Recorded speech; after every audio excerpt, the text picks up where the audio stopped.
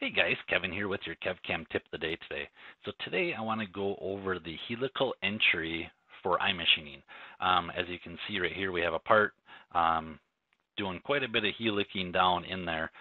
And let's say you guys want to make that helix much larger. Let's say you're using the new Guring diver tool, and we really can ram that tool down in there real fast. So a lot of times this comes up, and how do I change that helix angle?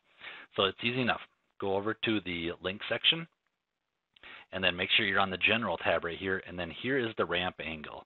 So like I said, if we're using this, some of those special tools, we can crank that up to, let's say 20 degrees, save and calculate. And now you will see that we have a much higher helix angle going into that part. So just want to kind of show you guys that for the tip of the day today.